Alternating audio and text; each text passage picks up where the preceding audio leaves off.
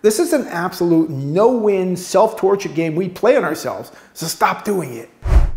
Social media plays a big role in most people's lives today, and when you're going through a family law case like a divorce, having discretion on your postings, even your comments on other people's postings, is critical because everything lives forever on social media and a lot of it can blow up in your face if you're not careful. So I want you to look at social media as the world's largest bullhorn and imagine that everyone out there, including your spouse, will see everything you say or post.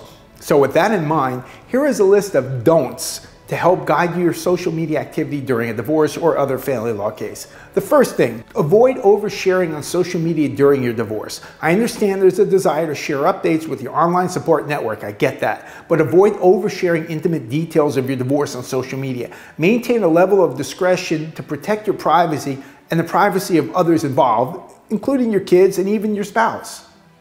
The second don't is to refrain from bashing your ex on social media during a divorce or other family law case. There is no way to overemphasize how important it is to resist the urge to vent your anger, your frustration, your hurts, your shattered dreams, all of that negative stuff about your spouse online. Don't do it. Negative posts not only harm your online reputation, but they will quickly escalate tensions and complicate legal matters, and it will cause you problems in your case and run up additional legal fees. I know you don't want that. Focus on promoting an amicable separation and divorce if possible, especially if children are involved. The third social media don't is to limit your social media usage during a divorce. Social media can be a breeding ground for negativity during a divorce, so consider limiting your usage to prevent constant exposure to emotion-triggering content. Maybe get off social media completely for a few weeks or a month or longer.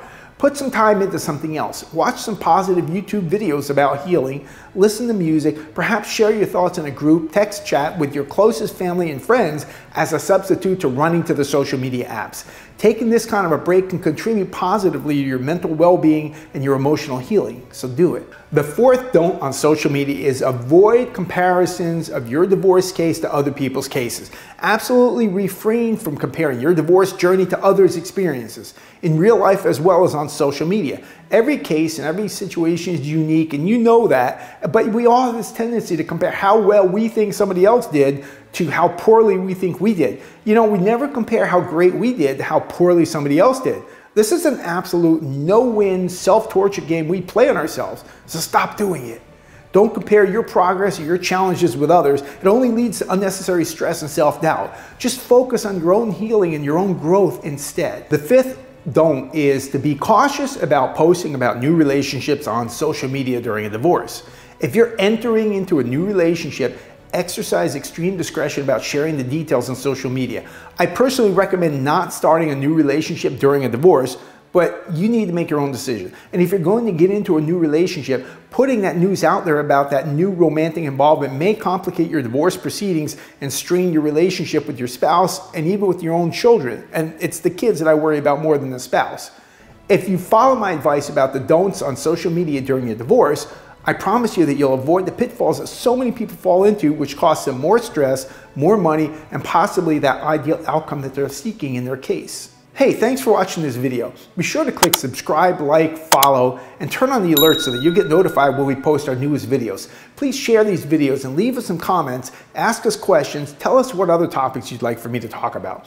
Join our Facebook group at Georgia Divorce and Custody for more information. And as always, I look forward to seeing you on the next video.